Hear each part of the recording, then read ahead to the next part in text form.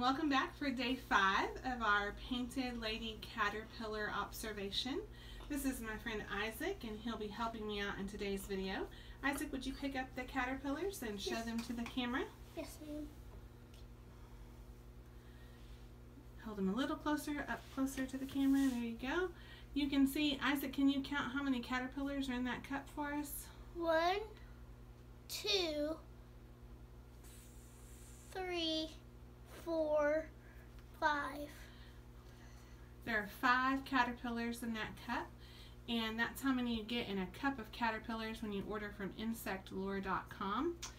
And you can see that they are busy crawling around in there today, and they are making a lot of little webs. That's part of their excrement that they put out of their body, and all those little dots are their poop that they've been pooping out.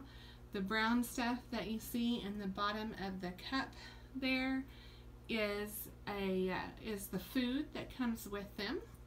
So Isaac, if you could put them back on the shelf for right now. And we're going to share a little fact with you from this book, True or False, Butterflies and Caterpillars from Scholastic. And we have today, butterflies chew their food, true or false? What do you think, Isaac? True. Isaac thinks that's true. Let's turn the page and find out if that's true or false. Oh, that's actually false. Butterflies don't bite or chew their food. Their jaws are locked together at the bottom of their head to form a kind of feeding tube called a proboscis. Isaac, can you say proboscis? Proboscis. And the proboscis works like a straw to suck up or sip the nectars from the flowers. So you can see the proboscis in these two pictures. There's the proboscis sticking out, and there's the proboscis sticking out. And butterflies also sip water from petals.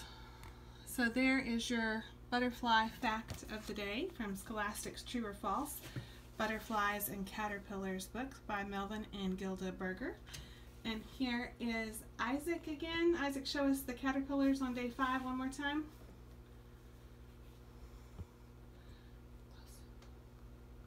There's your 5 caterpillars, and we hope you're enjoying watching the journey of Painted Lady caterpillars turning into butterflies. Come back and see some more next time.